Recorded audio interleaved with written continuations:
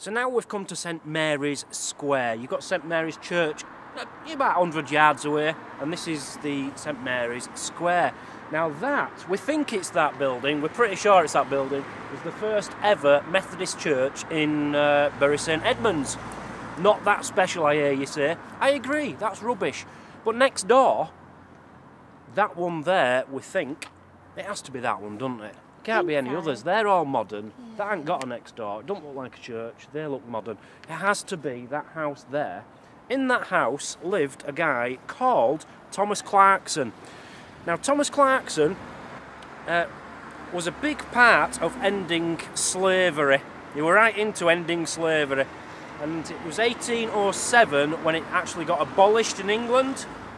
And he was a big part of that happening. But he wasn't happy to stop there. He carried on trying to abolish slavery worldwide, especially in America. So you think about, if you're American and you're watching this thinking about slavery, it was obviously a massive thing with all the Negroes and stuff. Everyone knows all about it. He was a big part of it, and he lived there. But that isn't the most interesting person who's ever lived there. Well, it probably is, but I'm more interested in someone else. His name was John Le Mesurier. You're probably thinking he's French. He wasn't. He was English. You've still never heard of him, have you? He was in Dad's army. He was Sergeant Wilson in Dad's army. See,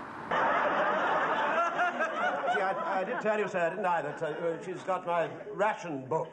Again, that won't mean anything to you Americans, but to us English people, everyone has heard of the hit comedy Dad's Army. It's like a World War II thing, a comedy. And it's hilarious, and he lived there in that very, very house. You didn't know that, did you? No. No. Just going back to the whole abolishing slavery thing, he was a big part of that. There's another little story I'm coming on to later in Bury St Edmunds of someone who loved slavery, because that's how they became rich. They had 300 Negroes, as it says on the notes. I don't know if that's a politically correct thing to say nowadays, but they had 300 Negroes working for them, and they got rich in a sugar plantation. And that's further up, and we'll show you that in a bit. But they were around in the same time. Sorry about the noise of the lorry. We're right next to a road.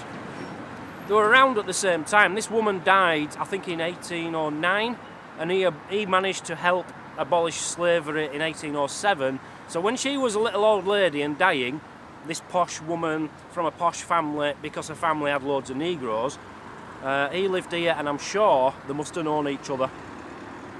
So we're right outside the Green King Brewery at the moment. It absolutely stinks, yeah. Doesn't it? Yeah. Can you imagine coming to work with an hangover and smelling that? You'd gip straight away.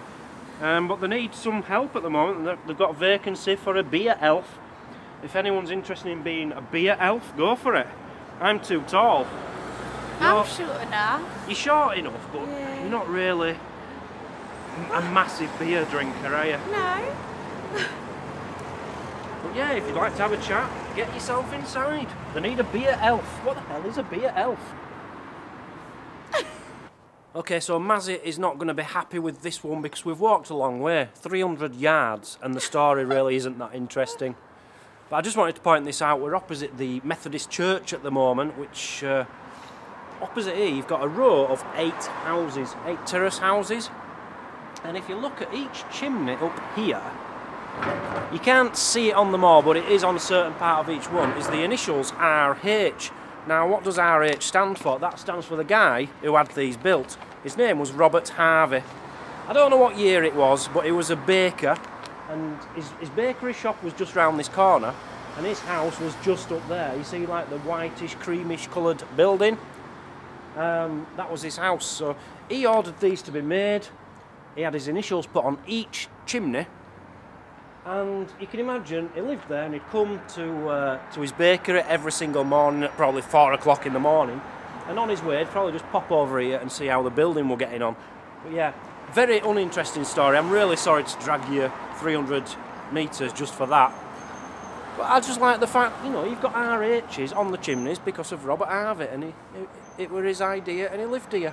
It is interesting for somebody Well, if you're a baker and you've got a baker's shop just around the corner, it's interesting to... Alright, it's not interesting, let's just move on, that was boring. Yeah. Move on. So just next to the row of houses, just show them that again. I didn't realise how close it was, it's literally next door. The Rose and Crown pub. Now, there's a bit of a story here. Back in the olden days, you used to be able to go to the pub with a jug or a bottle and say, will you fill that up for us please, so we can drink it at home. You can't do that nowadays, apart from in there. What you'd do is you'd take a big milk jug or something, your dad would send you out with a milk jug, you'd go in there and they'd fill it up with pints and charge you by the half pint. You know, simple. But what you'd do is ask for a light Eno or a dark Eno. That's what they called them around here. So a light Eno was just beer mixed with a bottle of light ale. A dark Eno, a beer, draft beer, mixed with a bottle of dark ale. And the name Eno comes around, they think, because someone went up to a local in a pub and says, oh, what did you want to drink? And he just went, oh, Eno. Meaning he knows, the barman knows because I'm a local, I drink the same thing every day. Eno. So that's where the name light Eno and dark Eno come from, apparently. But this is a thing from the 1800s, you can't get it anymore, apart from in that pub. Apparently, they still do it. I don't know if that's true or not, and I think it's the same people running the pub, or the same family, they've run it for 40 odd years. Which is very unheard of back in around England nowadays. Well, that a bit more interesting. A little bit, yeah. Not much though, will it? I will get you a good story, trust me, just bear with me. So now we're at number 63 Whiting Street. You keep saying it's Whiting. It could be Whiting.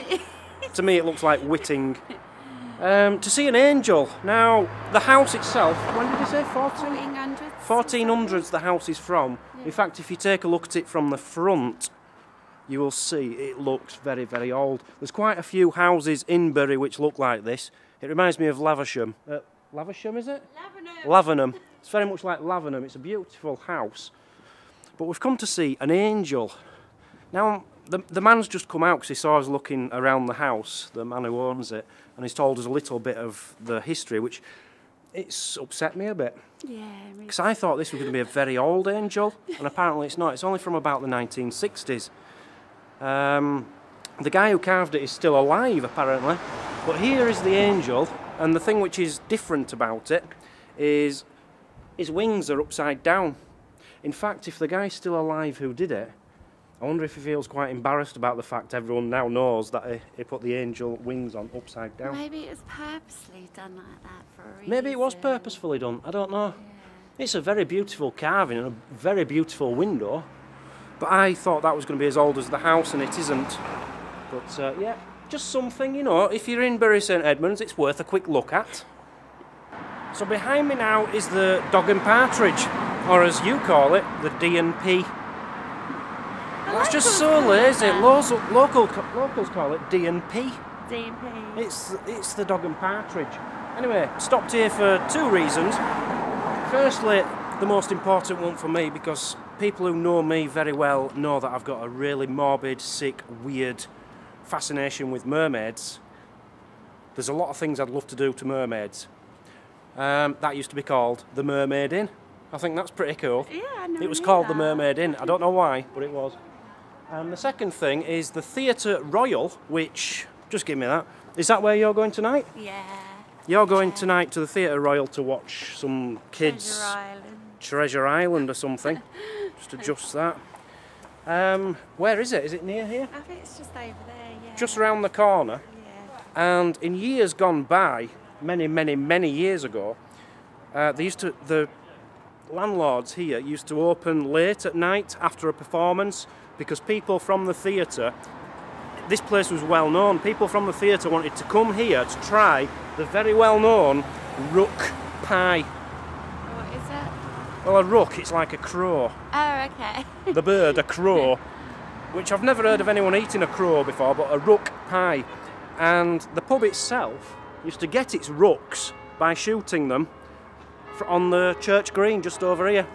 So you can imagine them, oh, there's a performance tonight, let's go out with gun, go round to church graveyard, and shoot some rooks, and that's what they did. We're just walking down the road here and Maz is saying, what's this here? And I know what that is, and some of you will. It's for mounting a horse. So this is a garage in use, but it must have been a stables at one point. And that's what you'd do, so that you could get your leg over the horse. Mazzy thought I was winding her up, but it's a true story. Because you're always winding me up. I'm never winding you up.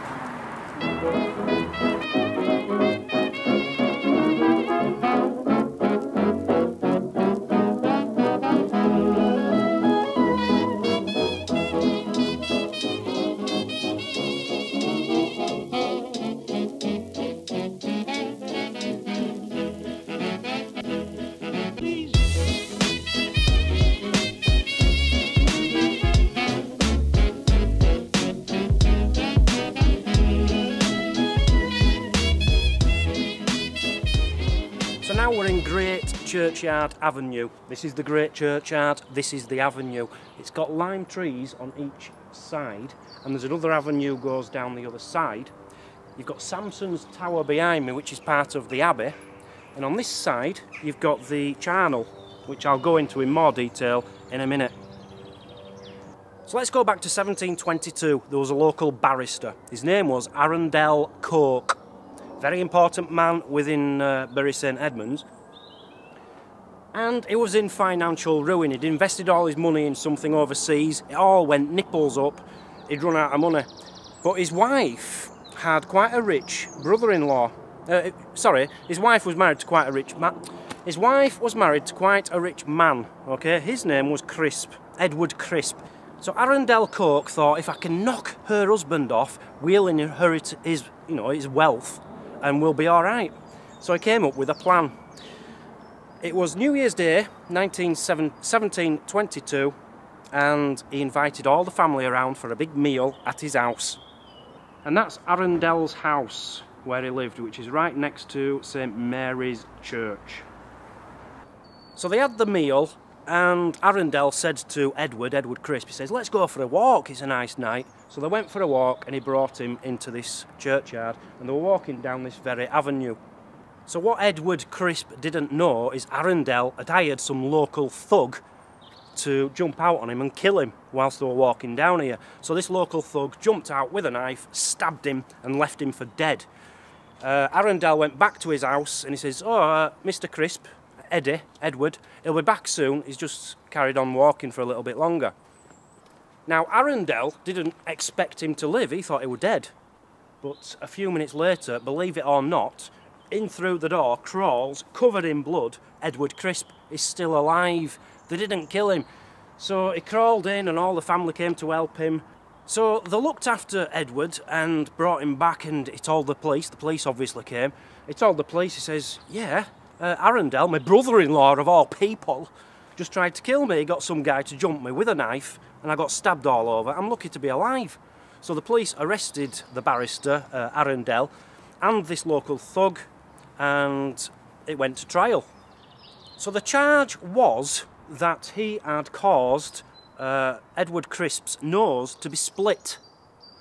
And he challenged this. He says, whoa, no, that ain't what happened. I tried to kill him. I didn't try to slit his nose, so you can't try me for slitting his nose when that ain't what I was doing. I was trying to kill him. And he says, and his nose wasn't even slit anyway. It were a bit battered and bruised and a lot of blood coming out of it, but it wasn't a proper slit. So you can't do me for a slit. Because he were a barrister, you see. He were just trying to get around the law. And the judge turned round, after thinking about it, he went, shut up, you're guilty. So he got hung. He got hung, and his accomplice got hung for attempted murder, right where I'm standing now. That's pretty gruesome. We're in the same graveyard, we're in the same spot. We've just turned around to give you a different view, but it's exactly the same spot. No graveyard is complete without the story of a ghost, and here we have the story of the Grey Lady Ghost. Now, Henry VI, we're going back to 1447, he was coming to Bury with Parliament to try his uncle. He had an uncle called Duke Humphrey, and he was on trial here in Bury for treason. So Duke Humphrey was being held here in Bury whilst all Parliament's on its way up, and something happened to him. He got poisoned during the night. Now, some say he was poisoned, some say he was strangled, but the official verdict on the death certificate sort of thing, which they didn't have them in them days, so I don't know what I'm talking about, is it was a stroke, but it was poisoning. He died from poisoning. Why? Well, I can tell you why.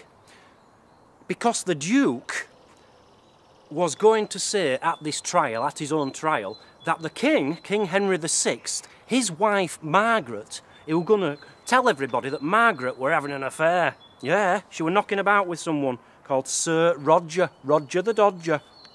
Now this is where the story gets interesting, because Margaret was here.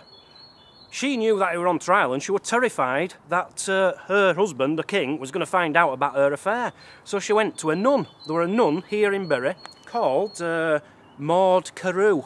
She went up to Maud Carew. She says, I'm really worried. I've got to tell you what I've been doing. I've been knocking about with this guy, this Roger the Dodger, and I shouldn't have been doing, and I'm worried that my husband, the King's going to find out and he's going to cut my head off. Now, this is where it gets weird. The nun, Maud, she turns round to the Queen and says, well, I hate to break it to you, but I love Roger the Dodger as well, and I've been sleeping with him. Everyone's been sleeping with Roger the Dodger. It's a true story. Just to complicate things a little bit more, Roger the Dodger, he'd run away from Margaret the Queen and the nun to the abbey here to become a monk, because he didn't want to be with them anymore. So he thought he'd come here, pretend he didn't exist, and he changed his name to Brother Bernard. So he was just next door. Maud had come up here, and she became a nun to try and forget Roger the Dodger. So she was a nun here, he was a monk there, and they'd both done that to try and run away from each other. And now the Queen's involved. It's all getting real. It's like an episode off EastEnders, isn't it? So Queen Margaret said to Maud the nun, she says, look, we've got to do something about this, because if they find out about us and Roger the Dodger, it's not going to go well for us. So she says to the nun Maud, she says, Maud, I think what you should do, there's an underground passage here, a tunnel, which leads right to the Duke's bedroom. Go in there and poison him in the night, which she did. But what she did is she spilt some of the poison on herself when she was doing it, and she became very ill. So he died, she was very ill, and she went to the local abbey to confess what she'd done, because she felt really bad. She knocked on the door. You'll never guess who answered. Roger the Dodger. Roger the Dodger answered the door, and she thought, I have to just come out clean here and tell him what I've done. So she tells Roger the Dodger about poisoning the Duke, and he says, well, it serves you right. You shouldn't have done it. Admittedly, I were part of it, and I shouldn't have been sleeping with you and the Queen. It's all gone belly up for all of us, but it serves you right. You're dying now. You've got poison on you. You shouldn't have tried to kill the Duke. Well, kill the Duke. She killed him. He says, you'll be damned forever. And because he damned her forever, she's apparently haunts this place, haunts this graveyard, and she has done ever since. Woo, woo, woo, woo.